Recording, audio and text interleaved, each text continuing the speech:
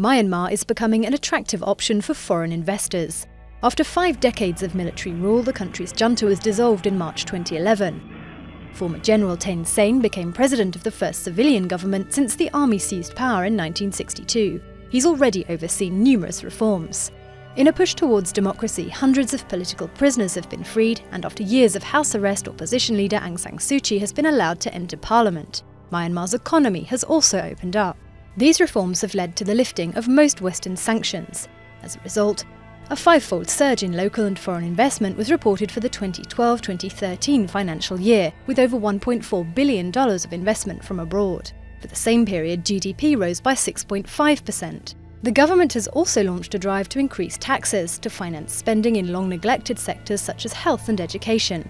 But Myanmar still faces many challenges. Some 26% of the population lives under the poverty line, 32% of children under 5 suffer from malnutrition, infrastructure is lacking, and communal violence continues to affect Rohingya Muslims in particular.